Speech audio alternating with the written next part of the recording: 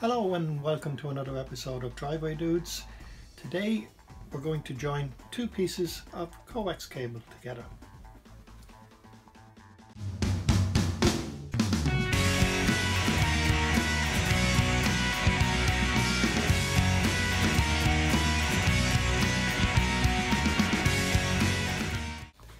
There are several ways you can join the cable together, and if you have connectors like F connectors, then you can put these on, and then you have a little what's called a bullet joiner. So two F connectors, one on each end of the cable, and just twist them together. But just say you don't have any F connectors, and this is the way that I would do it. So you get the first cable, measure along the length of your finger using the box knife. Then you would just cut just lightly until you get through the insulation, bend it back, and you'll see the screen or braiding or shield, and just pull it off.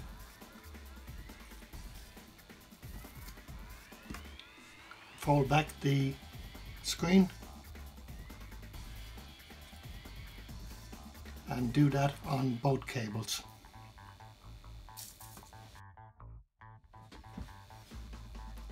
That's both cables done now, and next we'll do is we'll allow about one knuckle of your finger and mark it there. Again, using the box knife, go around the cable, just cutting in gently but not too much, and twist and pull. That'll expose the center of the cable. Again, do it with both cables, and then we go from there. Next, now we'll put on the gloves, and you can use latex, nitrile or rubber gloves, depending whatever's at hand. And the reason for these is because the center core of the coax cable is extremely sensitive, so even touching it with your skin can mess up your signal. Next, we'll get the two cables and we'll cross them over and bend them into each other like so. Also remember that the metal foil that's covering the center, make sure it doesn't go anywhere near the pins. So bend them in together and twist. So twist it around, and the same with the other one. Twist it the opposite way so they lock into each other.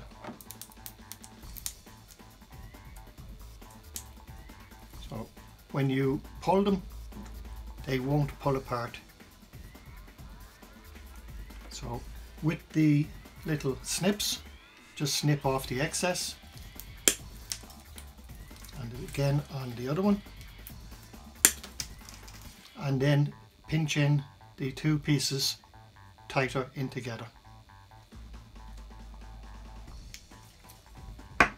Once they're nice and tight, and making sure they're not touching any of the metal, just give it a tug and you'll see that it's not going to come apart.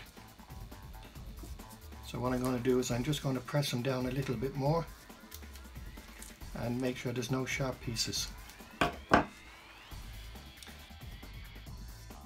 When you're happy that they're good and tight and they're not going to come apart, and that there's no foil touching the center, and we're using either insulation tape or festive tape, whichever you prefer. Just seal it away from the rest of the cable. So it's an insulator and it'll stop it making contact with any other metal parts. So just tear that off and run it around. Once that's done, then what you can do is you can fold the shield back over, just push it back where it was and try and get it back into a similar position and make it look a little bit uniform.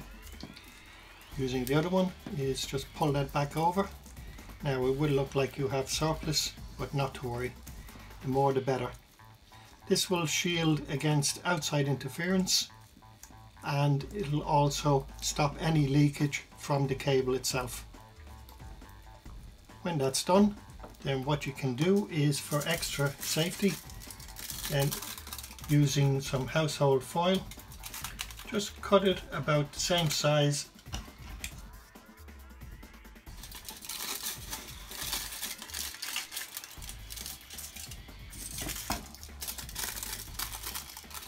There we go.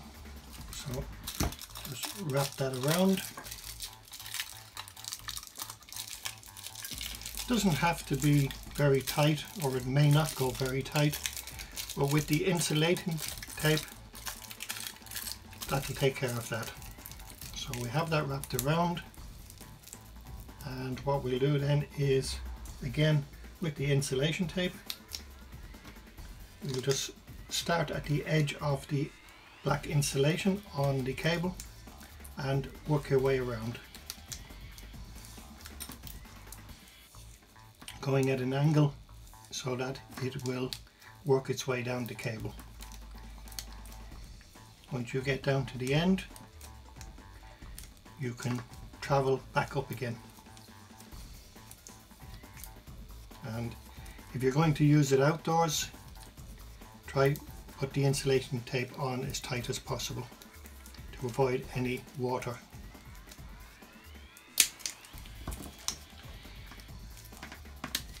So, and that's it there, and it's a good strong joint. Well, thanks for watching, and feel free to drop a comment, like, share and subscribe.